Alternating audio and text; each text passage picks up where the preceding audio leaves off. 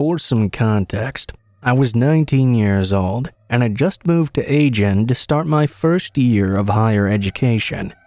It was Sunday towards the end of September 2015, I believe. It was already very dark in the evening, almost pitch black. I was returning after spending a weekend away celebrating a friend's birthday.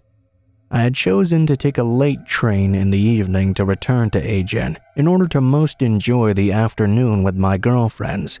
I had just arrived at the station around 9:50 p.m. and I still had to walk about 30 minutes to get home. Being relatively new to the area, it was the first time I'd ever crossed the town in the middle of the night. But in my entire life, I had never had a problem before, so I was neither worried nor afraid to walk home alone, not even in the middle of the night. Anyway, onto the story itself. As I left the station, I saw a small group of men smoking in front of it. I didn't really pay much attention to them. I put in my headphones, put on my music, and started moving toward my home. The only route I knew to get home at that time was basically a long straight line, then turn left at a park and another long straight line. Extremely simple. I was still in the first straight, head in the clouds. The lighting was still good in this area, but I could see that a bit further up it started to dissipate into nothing. I hadn't planned for this, but at the moment it wasn't a problem for me. Then though is when I noticed that someone was seemingly walking behind me. He was wearing a dark gray sweater with the hood completely over his head. Well, this guy was probably just going home too. 15 minutes later into the walk though, this guy was still right behind me. The lighting had gradually faded, and I started to feel that something was wrong here. The stress started to build up inside me. I tried to ignore it, and stupidly started turning up the volume on my phone to focus on the music I was listening to, and try not to pay attention to this person. Near the turn I was supposed to make, the lighting was basically non-existent. I was starting to get really anxious, because the guy was still walking behind me. I started to speed up even faster. I had the choice of either crossing the park or going around it. Thinking the worst, I told myself I had better stay on the sidewalk to walk past all the houses in the city center, just in case there would have been people nearby to hear or see something in the worst situation. Out of fear for my safety, I decided to bypass this park. He decided to cut through the park, which gave him a little distance on me. Despite the darkness, I could see his silhouette in the park. I could see him turning around every few seconds to note where I was. I walked even faster to gain more distance. The more I saw him advance, the more I had the feeling he was going to end up cutting me off at the exit of the park.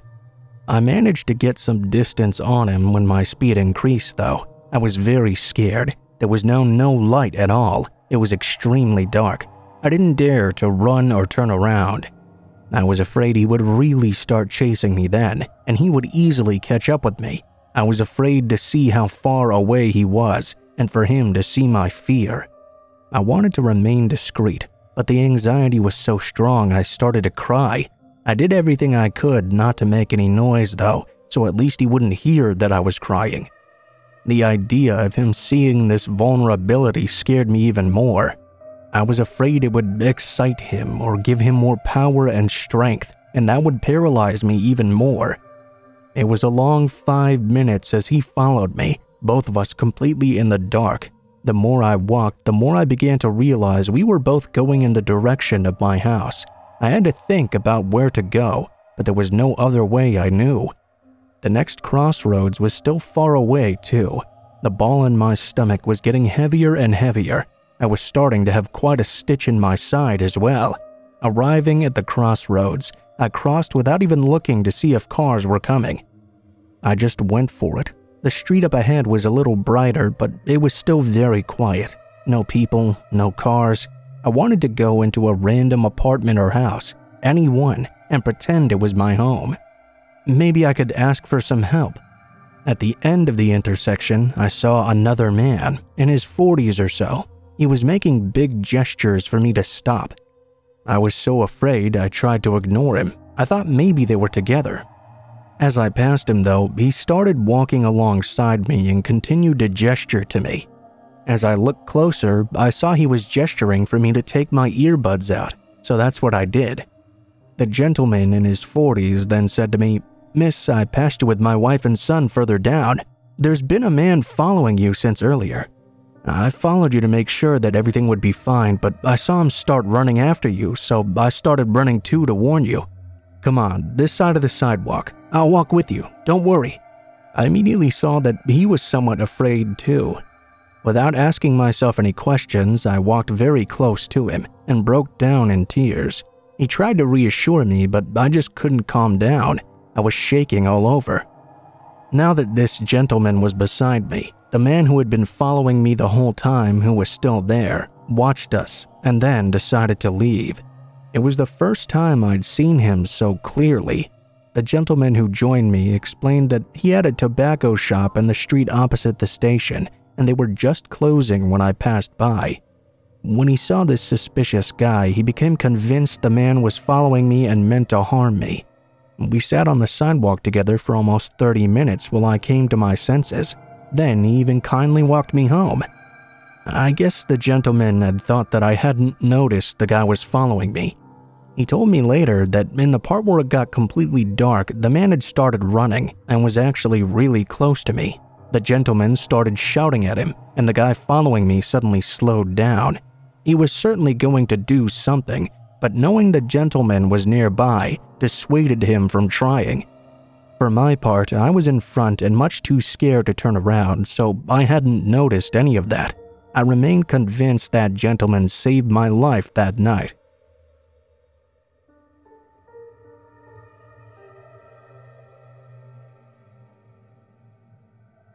Hello everyone, my name is Lisa, and I thought I could share something that happened to me.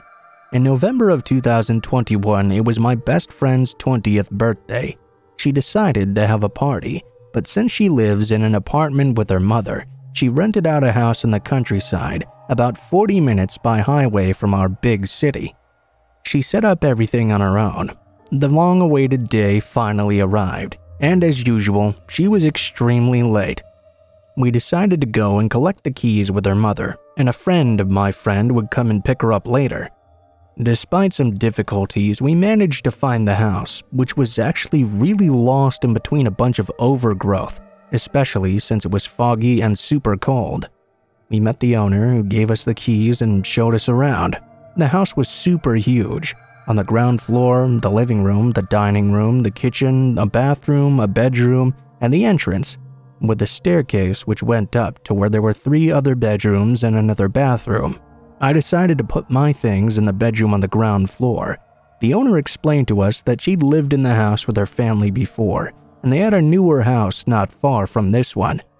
We wondered what my BFF was doing. They were quite late now. We were just starting to set up the decor and everything. Eventually, the two arrived, and my friend told us that all the other guests had either canceled or were refusing to respond. That meant there were just the 3 of us, with me who was particularly tired already because of health problems. My BFF's mother was leaving too. We got together, some music, alcohol, chips, etc. I was starting to have a really bad headache though. I told myself that shit must be going down in my head, so we decided to open the window at the end of the room we were in. You know, get some fresh air going. Time passed by and we started to get a bit hungry. The 2 of us had spotted a KFC near the highway exit, about 20 minutes away. We decided to have that and order someone to come deliver it here, except we realized that no delivery service would come to our area. I was not feeling very well, so I was staying home and going to rest a little, and they were going to go out and get the food. Before settling down, I wanted to take off my makeup and change. I took all my clothes to the bedroom on the ground floor. I got my friend's makeup remover in one of the rooms upstairs. I took off my makeup in the upstairs bathroom. All of a sudden though, I began to hear noises from downstairs. Maybe it was my friends. Perhaps they'd forgotten something down there. I called out their names, but there was no answer. I told myself in my head, "Come on, girl, you're being paranoid. It's an old house." I go back downstairs and decide to quickly tidy up the living room so it will be clean when they get back. I had a cold shiver, and I realized the window was still open. I got closer to close it, only to see the latch that was supposed to keep it closed was gone. That was a huge discomfort. I felt a little inner panic. I tried to reassure myself again. Things aren't going well in your life, you're tired, shit must be making you hallucinate or become paranoid or something. I closed it. Despite myself, I still had this indescribable feeling. I couldn't figure out what it was though, so I tried to act as if nothing was happening. I hummed music in the living room and went to the kitchen to grab a knife. You never know still. I tried to send a message to my friends, but I saw my message had not been sent because there was no network signal. I tried via Snap, Insta, everything. Nothing would go through. I was on edge now. At this point, I decided I was going to explore the house and pretend I was taking snapshots of it to my friends so it didn't seem suspicious. To this day, I don't know why that thought came to me. I did the whole house though, and didn't find anything. I told myself detective series I'd been watching must have really rubbed off on me or something. I put the knife back in the kitchen and decided to go relax. I laughed at myself a bit.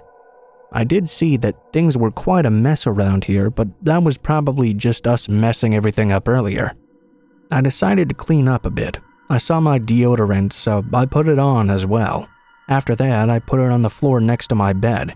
I didn't feel like bringing it back to the bathroom, and there was no bedside table. I turned off the light and put my phone down as well. I was so tired. I closed my eyes and tried to fall asleep. I had that ultra-calm long breathing like when you're asleep, except I couldn't seem to sleep at all. Not very long later, I began to hear little noises from under the bed as well, as if someone was tapping on the box spring to see if I'd react or not. I was paralyzed with fear. I didn't know what to do. It was almost like dissociation for me. My mind was so terrified my body started doing things all on its own. It seems stupid, but I don't know how to explain it otherwise. It's like I didn't tell my body to do anything. It just did stuff all on its own. I heard these intense rubbing noises. It sounded like something was coming out from underneath the bed. I felt a presence right next to me, but I couldn't do anything. I was about to vomit because I was so scared. I wanted to cry, but my body remained stoic and didn't move an inch. In this moment, it seemed like an eternity to me. I could feel something moving. I felt the mattress lower on the side, as if someone were putting their knee down on it. Whoever this was got closer to me. In my head, I said to myself, "This is it. It's over." I wanted to scream. From who knows where, while the man got closer and closer, creeping over me. My hand suddenly grabbed the deodorant from the floor. It's crazy. It was almost like a split-second instinct. My hand had the deodorant in tow, but the rest of my body was frozen. It felt like I was suffocating. The man got closer, to the point I could feel his hot breath on my neck. It was the worst feeling I've ever felt in my entire life. I don't know how this all happened, but in a handful of seconds, somehow I managed to shove the deodorant into his eyes. The man screamed and stepped back, and I continued to spray the spray-on deodorant into his face. 2 seconds later, I was running down the hall and locking myself in the bathroom with the crappy tiny latch. He began banging on the door, shouting as he tried to break the lock. I don't know what to say except it's as if I had two memories, the memory of my brain and the memory of my body. My mind wanted to scream with all its might, call for help, to cry and hide, but my body continued to move by itself. I opened a small window of the bathroom and tried to climb outside.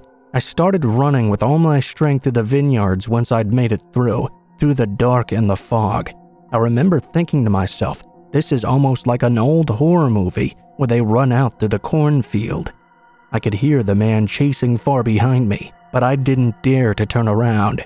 I ran and ran and ran without stopping. I didn't even think about taking my phone with me. I just ran. I arrived at a house with no lights on. I wanted to call for help, but nothing would come out. I began searching around for a place to hide. I knew I wouldn't be able to run for 50 years trying to outpace the guy, and I knew he was not far away. I had to hurry. I saw some sort of old compost bin, so I opened it and jumped inside. I tried to calm my breathing. I could hear the man coming. I told myself that my friends would surely arrive soon. I tried to remember all the information I could, the name of the town, my name, the guy's height, the guy's weight, what he was wearing, what happened. I could hear his footsteps nearby. I decided to try and not make any noise. What followed was the longest several minutes of my life. Fortunately, not long later, I heard sirens coming down the street. Then the guy screamed. Even today, I remember exactly the intonation of his cries. I continued to not make any noises. I didn't know what was going on outside. I could hear his shouting and yelling, a scuffle even. I told myself it was not over yet. I couldn't be sure it was over until the cops got me. I could hear even more screaming, then footsteps coming closer to me. Now I heard people calling out my name. I couldn't move. Someone opened the door above me. It was a cop telling me it was going to be okay. Nothing came out of my mouth. I couldn't cry or say a word. It was only when my BFF came and hugged me that everything settled down. I collapsed on the ground and cried my eyes out. It was horrible. The police were able to take my testimony the next day at the hospital, then gave me the story of what actually happened. Apparently, this guy was watching the house the whole time. He saw my friends all leave, so he decided to take his chance. He entered the house via the living room window. Then he went into the downstairs bathroom and stole my underwear. He meditated on it and then climbed under the bed. He admitted that his basic goal was to rear me. After I ran away, he was so angry that he wanted to kill me as well. We learned the guy in question was the son of the owner. He knew the house well since he had lived there, and he knew there were a bunch of 20-year-old girls there. He had already been convicted of assault on a minor and received a suspended sentence for another rape he had committed. Today, I'm feeling far better. I share this story as a part of my therapy, also to raise awareness about following your instincts. Also, to express my frustration at the fact that this man was already well known to the police. I'm not calling into question the police that worked on my case though, just the systematic problem as a whole. I'm lucky to still be alive. Now I'm hyper-vigilant all the time. I can hear the screams regularly in the nights when I'm asleep, and I can no longer tolerate kisses on my neck or feeling someone's breath upon me, whereas I loved it before. It's a very serious thing.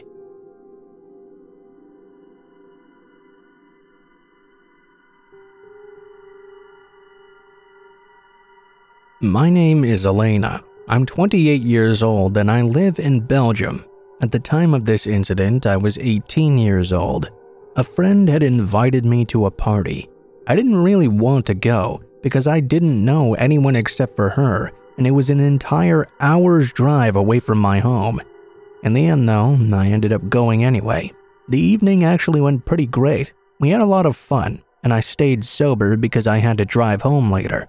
My friend though was completely smashed out drunk.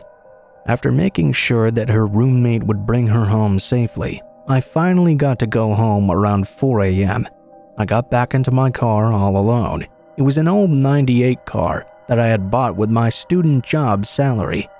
The evening had taken place at a distillery in a small country road not lit at all. I was parked quite far away as well. I was already not too reassured as I walked toward my car. I quickened my pace even further though, once I heard leaves crunching behind me.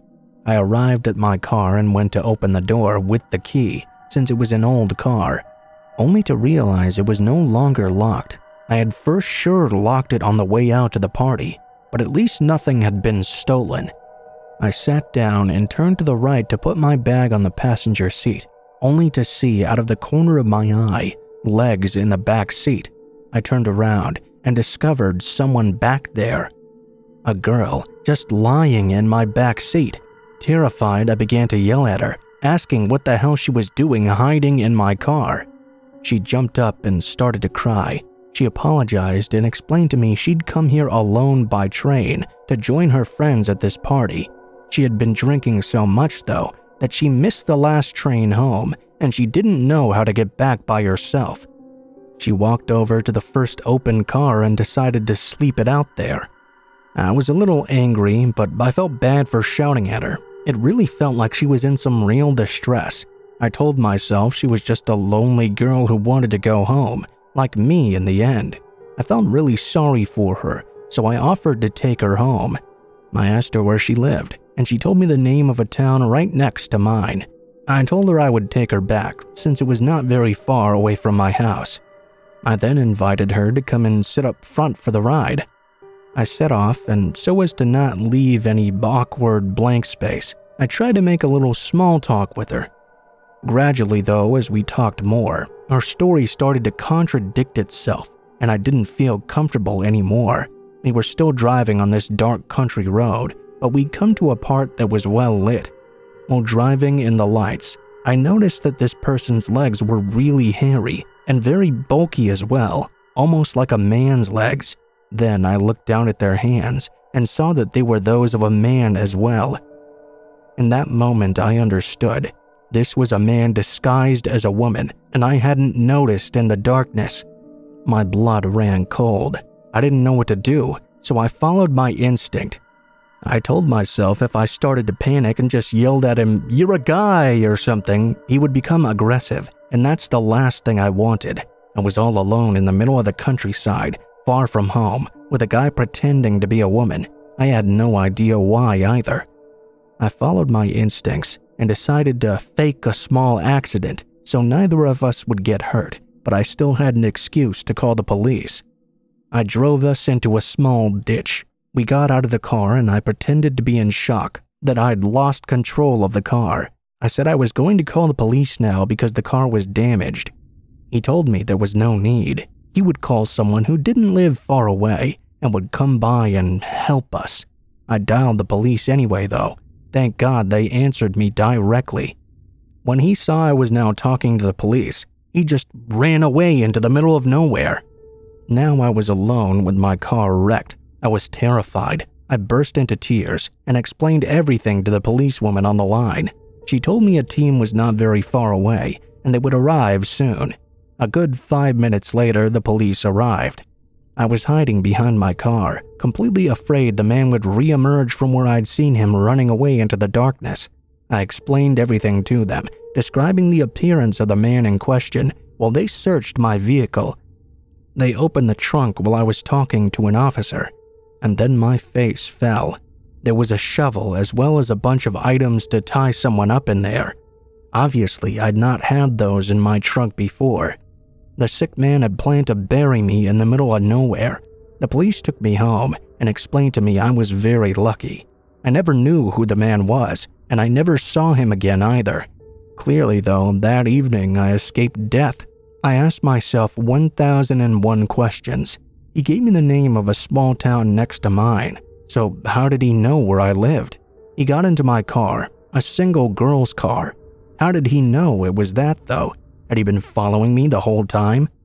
When he said he was going to call someone, did he have an accomplice? Since he ran off into the middle of nowhere, why didn't the police ever find him? Even today, 10 years later, I still have anxiety just thinking about it. I have a phobia of going home alone, and I never let my friends go home alone either. I'm traumatized for life now.